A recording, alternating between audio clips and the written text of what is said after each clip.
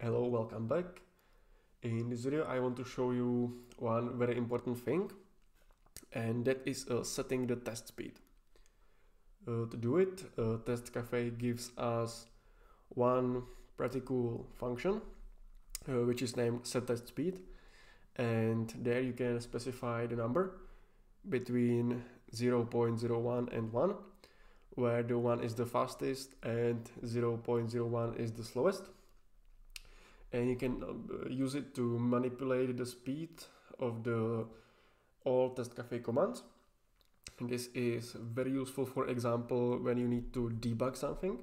And as you can see, the tests are running very fast. And basically you can't just see nothing with human eyes. And for this special cases, we have the setTestSpeed function. So let me just quickly show you the brief example. Imagine I want to slow down my first test. So all I need to do is I need to call await t dot, and I need to set test speed. And as you can see, it prompts me with the hint, and it says it specify the test speed and it must be a number between 1 and 0.01. So if I leave it like 1 and I run the tests, it will npm run test chrome. It will run the tests with its default settings, default speed.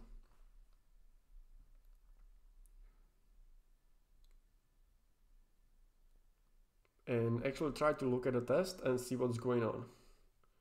Actually, it's pretty fast, and basically it's impossible to see what's happening there.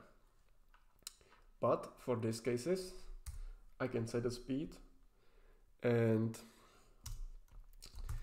let me see, 0.01.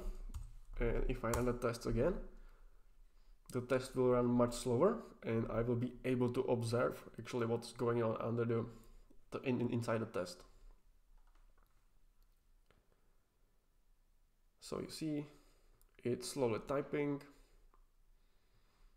navigating to submit, pressing enter, and test passed. And if you scroll a little bit up, you see that the normal speed took 3 seconds and the slowdown took 8 seconds. So it's very important in your production tests to always use speed 1, and do not use or do not manipulate the speed inside the tests in production runs. Do it only for debug purposes only. And you might ask, what's gonna happen if I type, for example, 10, which is out of the range? Well, let's look. We simply run the test.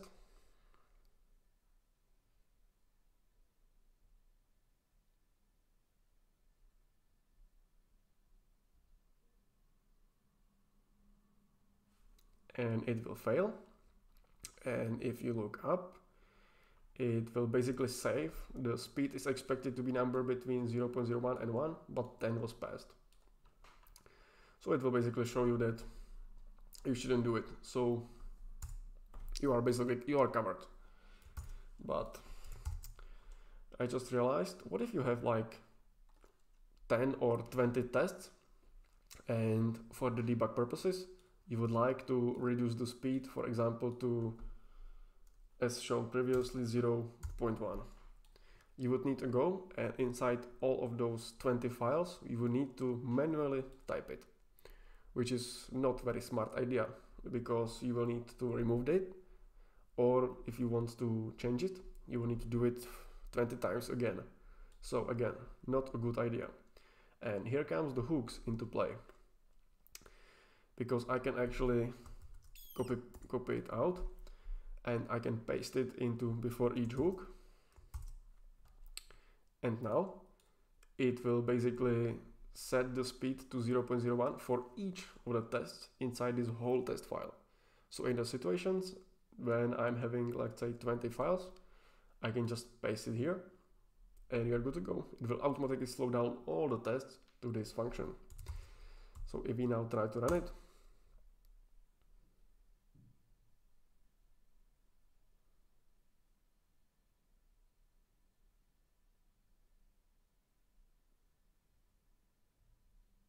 You see, the test is basically slowed down as before. And then it passed. And unfortunately, in this situation, I have only one test, but later we will have multiple tests inside one test file. So, and in that case, it will be basically affecting all of them. But we can actually leave it here, but set it to 1. And yeah, that's pretty much a good usage of before hooks. So remember, when you want to set speed and you have multiple tests, well, use the before each hook and you are good to go. So yeah, that's pretty much it. There is not much more to talk about test speed. I hope everything is straightforward. Again, if you have any questions, feel free to ask in the comment section, and see you in the next video.